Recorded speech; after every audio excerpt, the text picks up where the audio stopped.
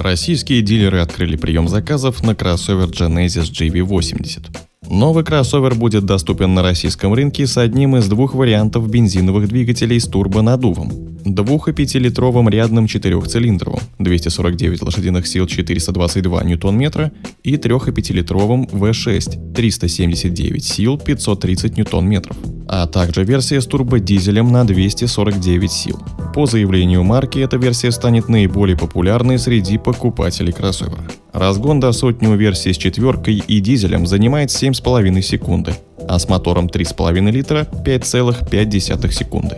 Все модификации по умолчанию доступны с 8-ступенчатым автоматом и полным приводом с муфтой на передней оси. GV80 будет предложен в 5 различных комплектациях с 9 дополнительными опциональными пакетами. За базовый кроссовер просят 4 миллиона 50 тысяч рублей, а за наиболее дорогой придется отдать 6 миллионов 400 тысяч рублей. В зависимости от исполнения GV80 комплектуется литыми колесами на 19, 20 и 22 дюйма. В качестве опции предлагается адаптивная подвеска с функцией распознания неровностей, задний дифференциал с электронно управляемой блокировкой, доводчики дверей и активный круиз-контроль с машинным обучением. Начальная комплектация «Престиж», которая доступна только с 2- и 5-литровым бензиновым турбодвигателем, стоит 4 миллиона 50 тысяч рублей. В нее входит 10 подушек безопасности, система автоторможения, удержание в полосе и мониторинга слепых зон, обивка сидений искусственной кожей, электропривод и подогрев руля, медиасистема с экраном на 14,5 дюйма с навигацией и поддержкой Apple CarPlay и Android Auto, парковочные сонары спереди и сзади, камера заднего вида, бесключевой доступ, двухзонный климат-контроль и светодиодные фары.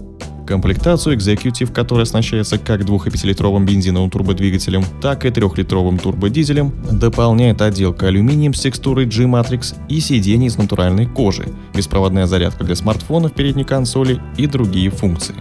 В комплектации премиум кроссовер сочетается с любым из 3 доступных двигателей. Ее цена с 2- и 5-литровым силовым агрегатом составляет 4 миллиона 600 тысяч рублей, с 3-литровым дизелем 4 миллиона 900 тысяч рублей, с 3- и 5-литровым силовым агрегатом мощностью 370 сил 5 миллионов 300 тысяч рублей. Премиум дополняется дифференциалом повышенного трения с электронным управлением на задней оси, трехзонным климат-контролем, сиденьем водителя Ergo Motion с электрорегулировкой длины подушки и боковой поддержки, отделкой салона натуральной кожи Signature с контрастным кантом, системой кругового обзора и системой обзора слепых зон, встроенным видеорегистратором с камерами спереди и сзади и отделкой экстерьера матовым хромом, если заказана матовая окраска кузова. Комплектация Luxury также может оснащаться всеми 3 двигателями и предлагается по цене 5 миллионов 200 тысяч рублей за версию с бензиновым двигателем 2,5 турбо, 5 миллионов 500 тысяч рублей с турбодизелем и 5 миллионов 900 тысяч рублей с 3- и 5-литровым бензиновым турбодвигателем. Комплектация Luxury дополняет премиум отделкой салона вставками из натурального дерева, подвеской с электронным управлением и функцией Road Preview, цифровой приборной 3D-панелью с диагональю 12,3 дюйма, аудиосистемой Lexicon с 18 динамиками, сиденьями второго ряда с электрорегулировками и вентиляцией, шторками на стеклах задних дверей с электроприводом, системой дистанционной автоматической парковки и запуска двигателя с ключа. Кроссовер GV80 в максимальной комплектации Elite можно приобрести только с бензиновым 3- и 5-литровым двигателем и дизелем.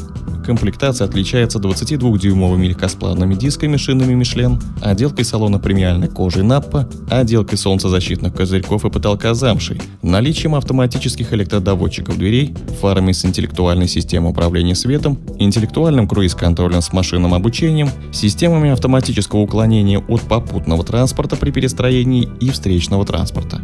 Кстати, кроссоверу предусмотрена и заводская матовая окраска кузова за 70 тысяч рублей. Кроссовер GV80 делают на автоторе в Калининградской области методом крупноузловой сборки.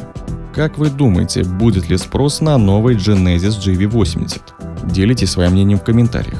Также не забывайте подписываться на канал, нажимать на колокольчик, чтобы не пропускать новые видео и быть в курсе последних событий автоиндустрии.